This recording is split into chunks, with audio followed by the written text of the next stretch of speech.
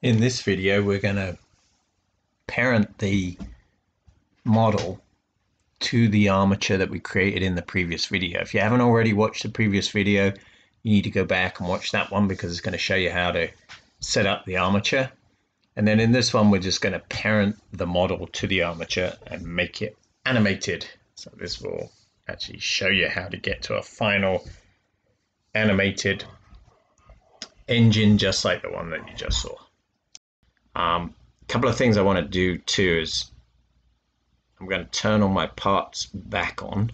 So my conrod's back on, my cylinder block's on, my cylinder head and my piston. I'm going to turn off my armatures for now. And then I'm going to select my piston. And I'm going to do a Control A. And this applies location, rotation, and scale. So we can say all transforms. And if I apply those, you see everything gets set. The scale is now 1. Everything is good. So I'm just going to do that for all of my parts here. So I'm actually also going to turn on my spark plug and my small end. I'll select those from here. And a Control A. All transforms. I'm going to select the small end. Control A. All transforms. The cylinder head. Control A. All transforms. Cylinder block. Control A. All transforms. And crankshaft. Control A. All transforms. Conrod. Control A. All transforms. So that's everything now is set. The scales are set. Their transformations are all set. Now I'm going to turn back on my armatures. And what we need to do now is to parent our parts with our armatures. So what we're going to do is we are going to select the piston. We're going to hold down Shift and we're going to select the armature. And then we're going to go into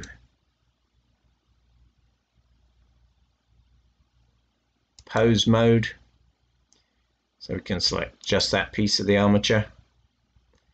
And we're going to do a Control P, which is parent. And then we'll just say bone. And then we're going to go back to object mode. And this time we're going to select the crankshaft, the conrod. And we're going to hold down Shift, select that bone, go back into pose mode. We are going to select that piece of the bone, Control P, and once again it's bone. And that should be good. I'll go back to object mode. And now I want to turn off my piston armature so I can see my other armature. Select outside just to unselect everything. I'm going to select my crankshaft. I'm going to select my armature. I'm going to go into pose mode. I'm going to select this bone and Control P, say bone, and then go back to object mode. And now we're in object mode. Probably need to change my lighting so we can see a little bit if I'm going to be in that view. So let me just go back into this view so you can see a little better. So now I'm going to select that guy, that armature, and I'm going to say RX, and I'm going to start to spin it. And now you'll see that the whole thing is moving up and down. And we can see that our pin is not our pin is not connected, so we need to fix that to an armature as well. So let's go ahead and we'll do that. I'm going to hit escape. Escape just puts everything back the way it was.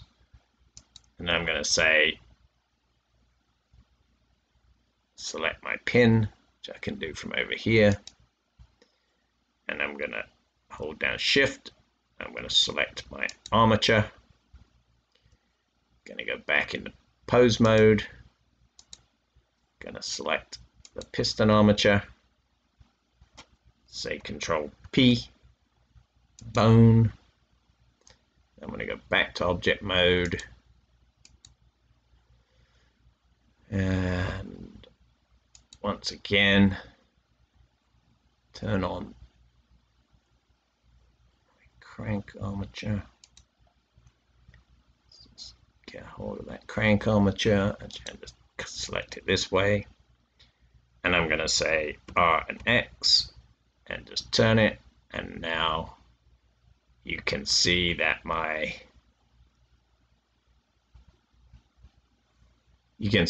pin is in the right place. So I'm going to escape that a second, turn off these armatures to make it easier for you to see everything rotating. Select my crank, R and X. Select my crank, armature, R and X. And there it goes.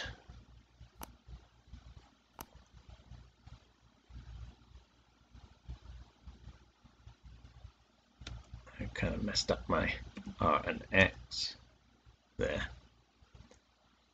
I messed up where I was holding it, and there it's pumping up and down. And so we have everything can move the way we want it to move. So that's great. So I'm going to escape that. And now we're going to have a look at how do we actually animate it so that we can watch an animation of this.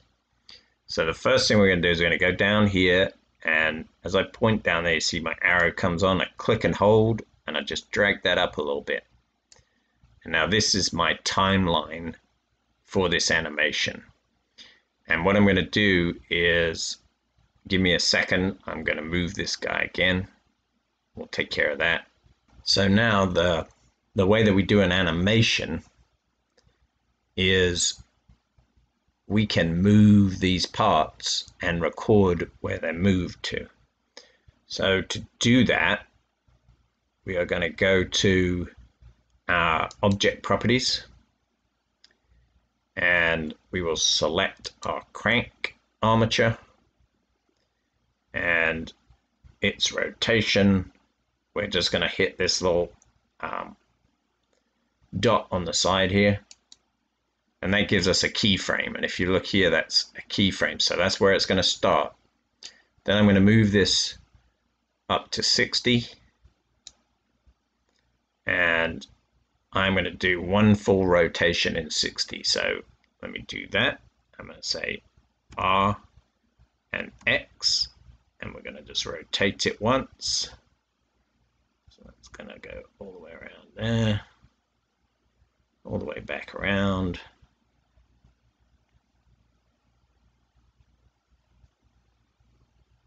Minus 180.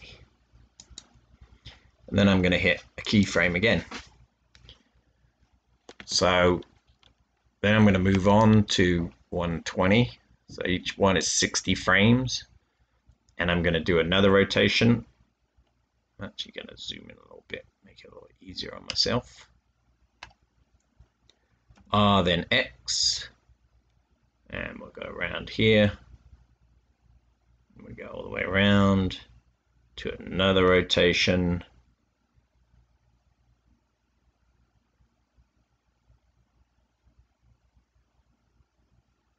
$540. Oop.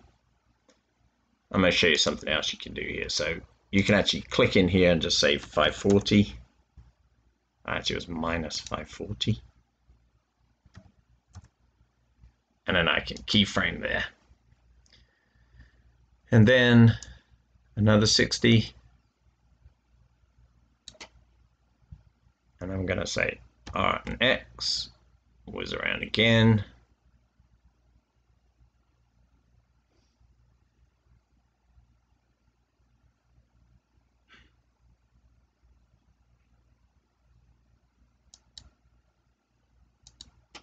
So that's going to be minus 900. Keyframe. Move that to 240. RNX. And so if you just want to do it manually, you can do it without actually having to rotate everything. I'm all stuck on my rotation here.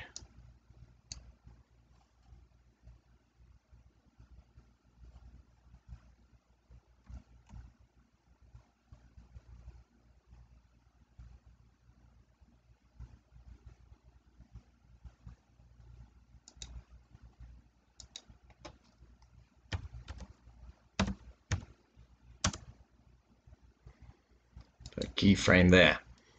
Now if by default, I have 250 frames.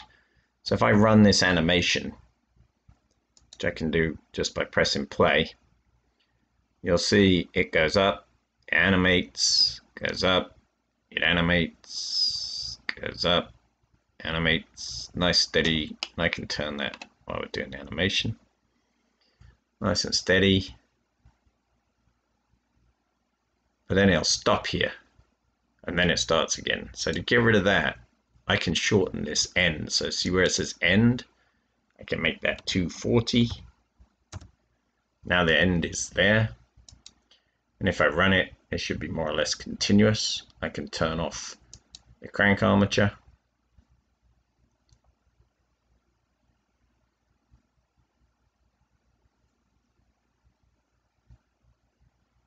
And there you see my 240 frames. So it runs all the way to the end. There's no stop at the end. And if we want that to animate, so it's actually going up into that cylinder, we can do that too. So we can bring this down. We can select this guy and this guy. So that's the spark plug and the head and the cylinder block. And then we can say G and Z. I'll just drop it down a little bit. And let's start that animation. So it's coming all the way out. And it goes up inside. And of course, we can move it to wherever we want to. So if I do it with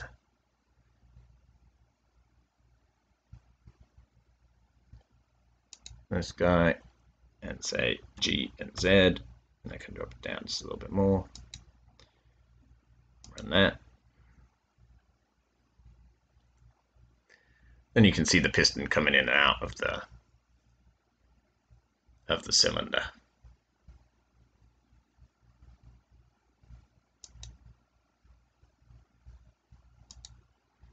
Okay, so hopefully that's clear to you guys. And now if we want to give this some colors, so the way we do colors in Blender is we can just go to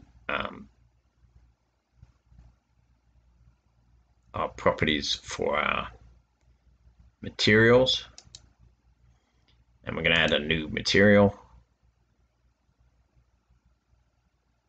and we're going to call it spark plug.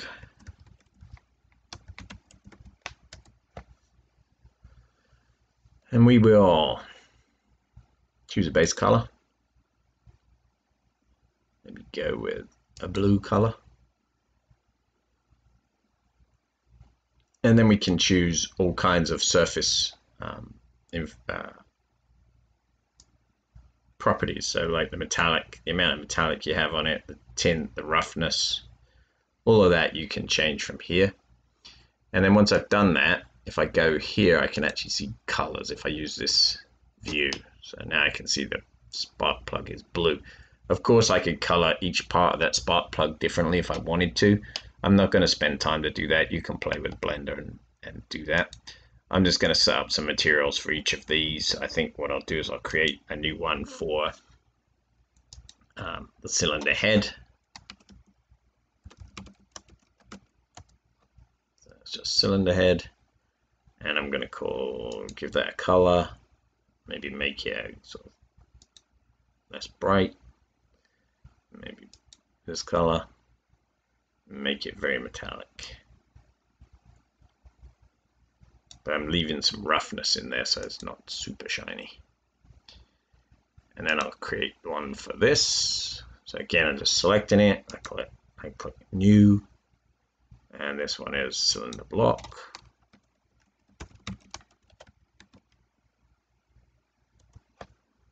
And my cylinder block can be silverish. If I come down here, I can make it metallic, and then take all my roughness away.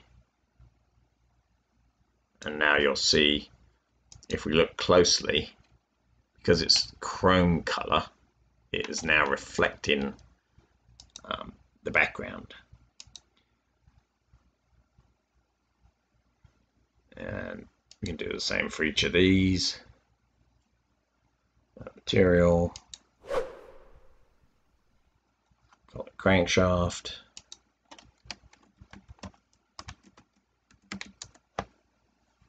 Just going to give it a color.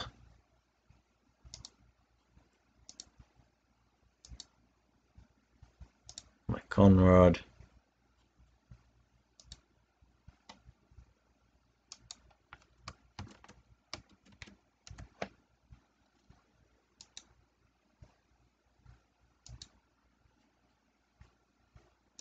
And finally my piston. I could do the pin as well, but I'm not going to.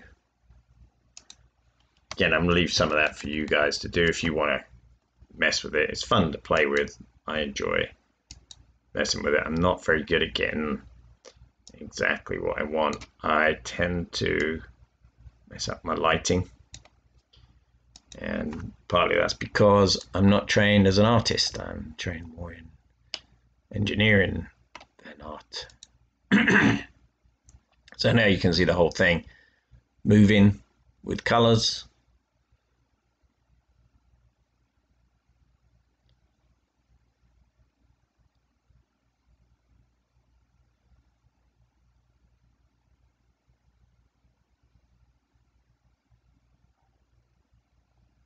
And now if we want to have a background, we need to add a background, so we can add a mesh plane. And I'm going to G and Z just to move that guy out the way. Then I'm going to add another mesh that's a part of my background. And this time I'm going to RX90. That stands it up. And then I want to GY, just move it across here. I'll move it to there, say. Look at my camera. And I'm going to show you quickly how to get the camera in close enough so that we can get ourselves a decent picture. So to do that, we go from here, we say view, camera to view, and then if I zoom in, my camera is automatically moving with me. And I can pan around, get the view that I want.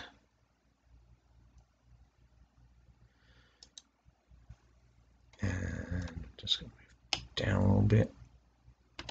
Okay, so now if I do my animation, I'm just checking that everything is animated and in my view.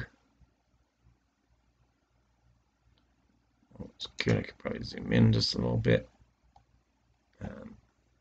Down a little bit. And then what we want to do is to check out where our light is in this view. So I'm going to come out of that camera view. You can see my camera is close up now. My light is somewhere around here. There it is up top. So I'm going to grab that. I'm just going to say G and Z and bring it down a little bit. And I'm going to go GMY and move it over there so it's sort of closer to the back of the camera.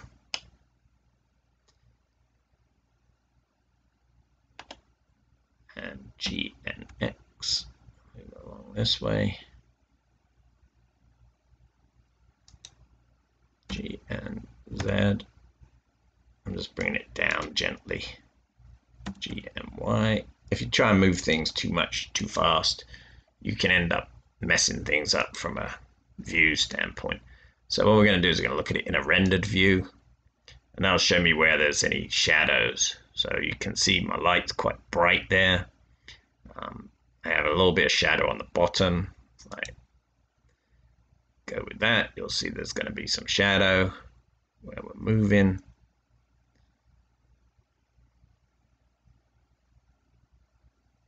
It's not too bad. I'm going to accept that.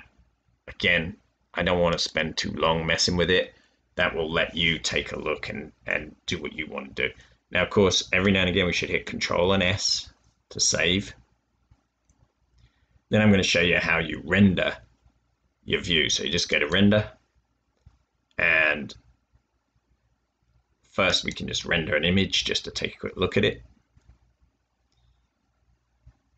So there's an image. If you zoom out a little bit, you can see the image of it. And if I want to render the animation, what I need to do is to go here and look at where my output file is and the format of my output file. So first thing is I want to change where it goes to. So I'm going to say, click that folder there. See, it says output folder, and I'm going to go to documents and FreeCAD and Blender output.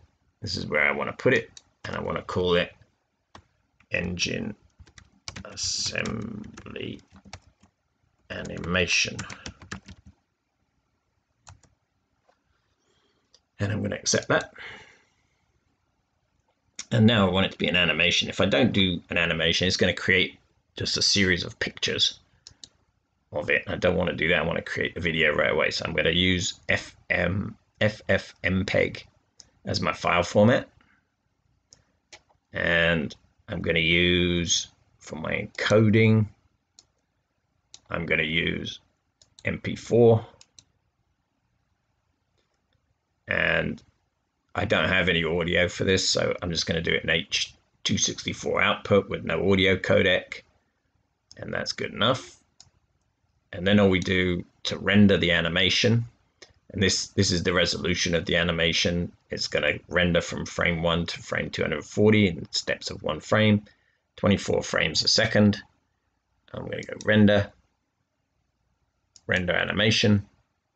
This is my animation, and I'm just playing it in a VLC media player. So this is the actual animation, the file as I animated it.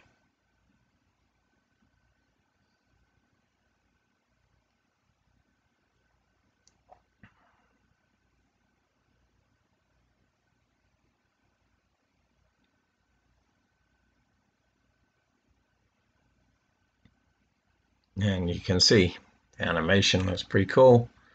I probably should have moved my light to make this reflect a little better, but you can look at it from any angle. You can mess with it. You can do what you want to do with it. I'd love to see some of your animations. I'd love to see how you do your materials in Blender and see what you end up with. And there it is. And if you wanted to animate it, you could have it rotate while you're animating it, all of those good things. That would all be fun to see if you guys do it. So hopefully you've enjoyed this video. Hopefully it's helped you to get started with Blender and to put together an animation of this engine, which honestly is much easier in Blender, I think, than many other animation applications. I think we could do something similar in FreeCAD, but it takes a lot of effort to get there. The armature approach that Blender has is very simple, very easy to use. So again, interested in your comments. If you want to see more Blender stuff, let me know. And as far as our engine assembly is concerned, I think that's probably going to be the end of it. Thanks. Bye. As you can see, I've changed my colors. This is just literally just changed the colors of the background and the foreground and the pieces just for fun. I started playing with it. What I wanted to show you is how to animate the camera. So you can animate the camera very easily. You basically just have to tell the camera where you want to start, tell the camera where you want to end, and it will do the animation literally for you. So let me go to the camera, and you can see I'd already done the animation here. I'll show you that once. So my animation was to spin my camera around, and as I bring it around here, and then I zoom it back the other way. Now I'm gonna change that, so I'm gonna show you how to do it. So what we do is I'm gonna select these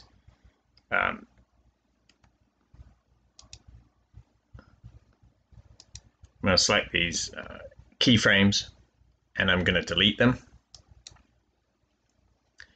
So now if I look, my animation is just the piston being animated. So remember, the piston is animated through the armature, the way we have the armature set up. So if I go to my armature, you'll see that my animation is all because of that armature. So there's the keyframes for the armature. I'm not going to change those. I already showed you how to set that up. So I'm going to leave that alone. I am going to turn off my armature, turn off my piston armature, and I'm going to stop that. And now remember when we were looking through the camera view, so this is this little camera guy. I click that, I'm out of the camera view. I click that, I'm in the camera view. If I want to move around now while I'm in the camera view, I can just I can pan around once I select this lock to camera view. So I lock that. Now I can pan it around, and my camera is actually moving to where this is. So what I'm going to do is I'm going to set it up for the beginning of the frame where I want it to start, how I want it to start. So I'm going to have a look there. I'm going to go back to frame 0. So this little gizmo here allows you to move, play forwards, play backwards, move to the previous keyframe, move to the next keyframe, move to the beginning of this whole track, and move to the end of the track. So it's that simple. You can also do auto keyframing. So you can basically say every time I stop, set a keyframe. I'm not going to do that. I'm going to manually set my keyframe. So what I'm going to do is I'm going to come over here, and I'm going to go into my properties for my camera. So I'm going to select my camera, and here's my camera, and you can see it tells you the focal length and where the clip starts, where the clip ends, and that's the clipping plane. And the clipping plane allows you to see and not see certain things. Well, the other thing you can do is you can go here to this little object properties, and this tells you the location and rotation of my camera. So what we're going to do is we're going to set up at the beginning of our shot. We have our camera locked to our view. This is where we're going to start from, and we are going to set these keyframes. We don't want to leave anything off the keyframes. I'm going to move just to 40, and you can actually go one frame at a time with this little guy here. So I'm going to go back to 40. There it is. And then I'm just going to rotate this a little bit, and maybe zoom in just a little bit. And I'm going to keyframe that.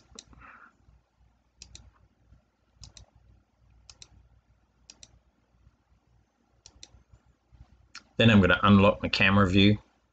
I just want to test it. I'm going to go back to the beginning.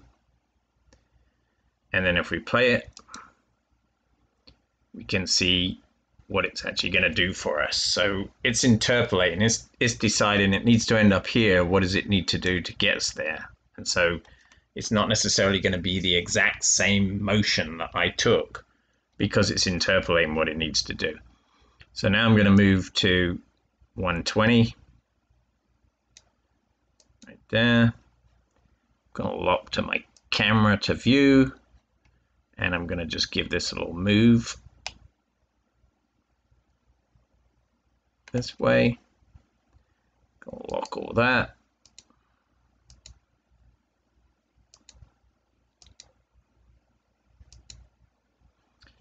And then finally, I'm going to go to 240. You can do as many of these as you want, but I'm just doing it so you can see what to do. So I'm now just going to zip it over this way. Oh, went a little too far. And then I'm going to just zoom in. I'm going to actually move it down a little bit. And then tilt it over a little bit. That's where I want it to end up. Oh, what happened? I'm not quite sure why it moved then. Damn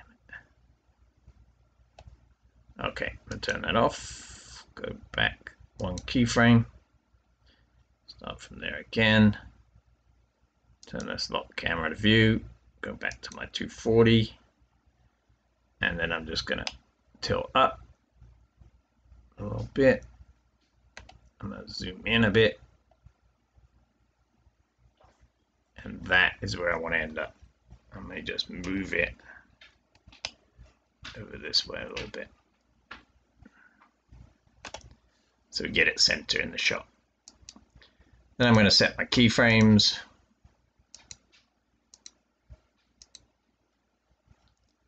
And we should be good to go. So I'm going to turn off my camera to view. I'm going to go back to the beginning. Let's take one look at this, see where we end up. We're spinning around in front. And then we tilt up a little bit. And you see the speed at which it's tilting up is much slower because we're going over more keyframes or more frames to get to that keyframe. And then we're going to zoom in a little bit and we're going to tilt up a little bit.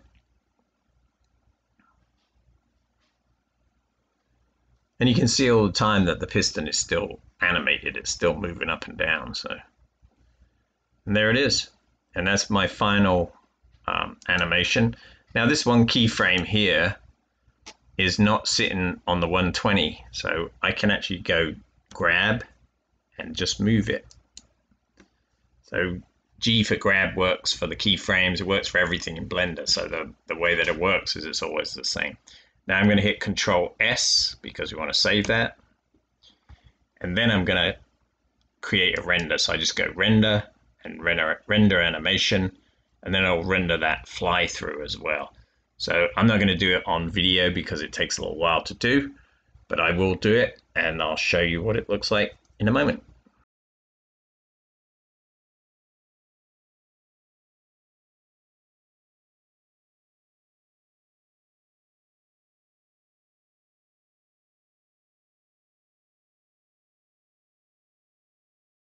So there it is. So if you've enjoyed this video, the two of them together, please give this a thumbs up, consider subscribing, and take a look at our Patreon. Our patrons have had both these videos for some time now, so I release them out onto YouTube after the patrons have seen them, and they're the ones who get to choose what it is that we're going to make the next video on. So if you're interested in that, feel free to join the Patreon. You can join for as little as $1 a month. If you want to be more generous, I'm happy about that, but it's entirely up to you. So I appreciate it, and I'll see you in the next one.